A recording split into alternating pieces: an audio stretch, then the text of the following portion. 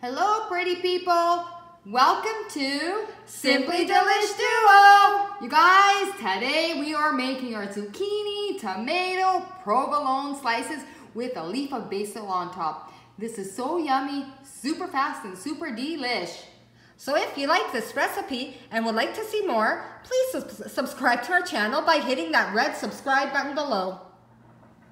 So for this recipe, we will be using a medium to large zucchini, a few tomatoes, provolone cheese, some basil, extra virgin olive oil, black pepper, and some salt. So we love zucchini. My dad one year had so many zucchini in his garden, so I took some like, oh my gosh, what am I gonna do? So I cut them in 1/2-inch slices, and I took some tomatoes from his garden, took the basil from the garden, and I thought, perfect. My husband loves tomatoes, we both love zucchini, and I love provolone cheese.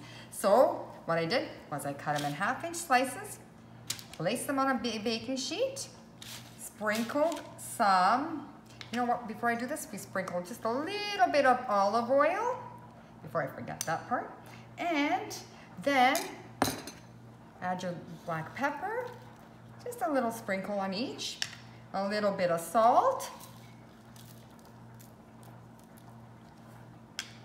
then I'll add my provolone cheese, your tomato, another slice of provolone cheese, and some fresh basil. And you know what? I sprinkled just a little bit of olive oil, very little, because your other layer has. So what I'm gonna do is I'm going to prepare the rest of them, and then we will be sticking them in the oven for about 15-20 minutes until you see that your zucchini is quite cooked, but not overly cooked, and at 350 degrees. So I've just pulled them out of the oven. You guys, look at how sweet they look, and they smell Zooming in delicious. here. Look at that. Today I chose not to put tomato sauce. You could also add a little bit of tomato sauce in between your zucchini and the cheese. So we hope you like this recipe. Thank you for watching Simply Delish Duo.